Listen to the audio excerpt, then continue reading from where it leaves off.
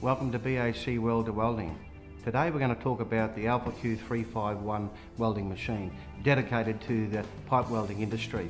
We're going to demonstrate and talk about the functions of the machine, especially the waveforms that's been exclusively designed by EWM for this industry. It's a 350 amp machine at 100% duty cycle.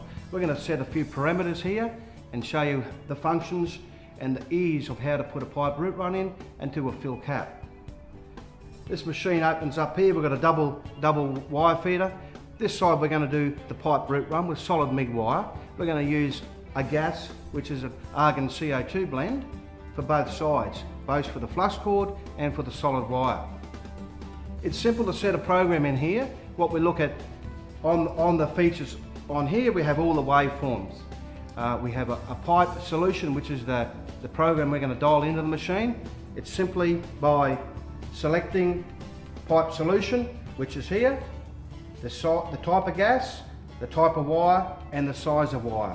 So we come across and we dial in 174. 174 is the program we want to use for this welding application. While we've got the door open, we show you we have our wire comes through. All the machines come out as a standard 4-drive feeder unit. Up and through your gun. We can close this off once we've got our program. We do our job list is on the front of the machine. 174 is the job which is dedicated for the root run. EWM manipulates the waveform in the short circuit mode to give you the desired arc transfer and constant backbeat. Once we've dialed in the program, then you can select either amperage with voltage, or plate thickness, or wire feed, whatever procedure you want to run. Today we're going to go on amperage. We can dial in 150 amps. Your voltage will adjust synergically. You have a small trim button on this side. Should you want more heat or more voltage or less voltage into your procedure, that'll return back to your voltage as soon as your welding time is up. We have a couple of functions here, a couple of trigger functions. We have a standard trigger. We have a trigger latch. You pull the trigger, you let it go, your wire will keep feeding. We have a couple of special buttons for spot timing, and also a hot start and a downslope can be introduced into your weld procedure. The hot start, you pull the trigger, it'll ramp up to a percentage that you have dialed in on your procedure. It'll come down to your welding procedure, you let the trigger go, it'll downslope a percentage of your overall current at a given time.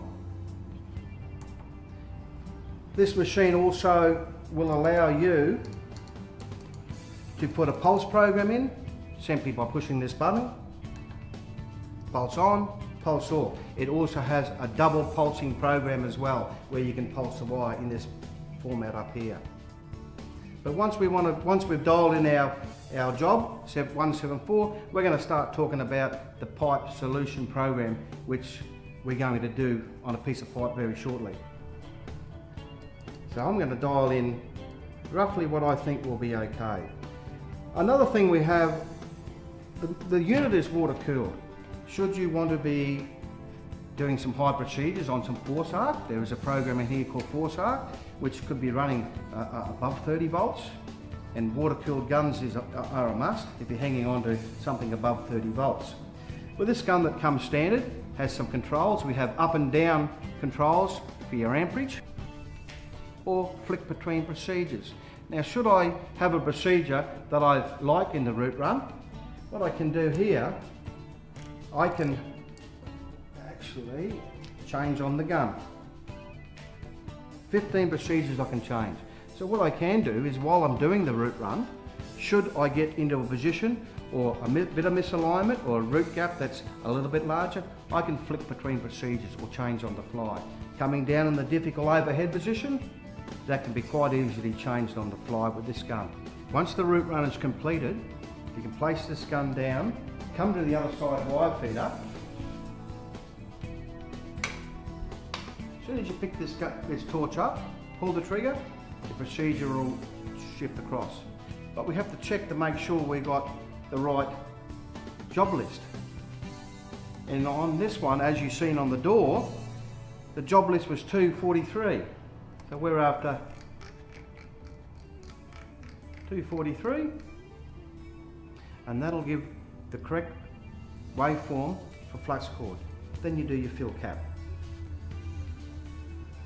Simple as that. It's an easy solution for pipe welding. Now that we've got our job list set and our welding parameters set, we're ready to weld. I've got a 300mm nominal bore with a 60° included angle, around about a 3mm root gap and a 1.6mm landing. Before we strike the arc, we have to have our safety gear on.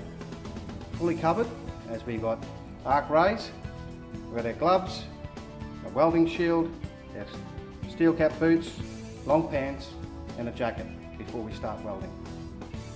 We're going to put the root run in with the first wire, which is solid wire root run, and then we're going to do flux cord fill cap.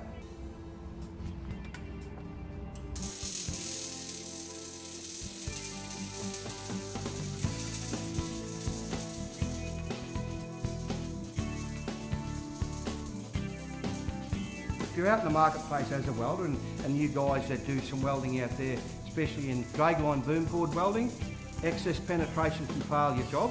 This monitors your background and will give you an excellent backbeat all the way through, minimum penetration. This is what these waveforms are dedicated to.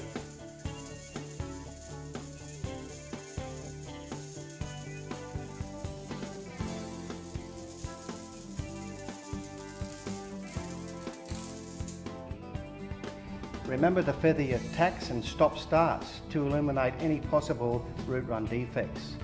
Once you've done your root run, you can then move on to the next gun, which is your flux cord fill cap. Pull that trigger, the machine will switch across, you're ready to do your flux cord fill cap.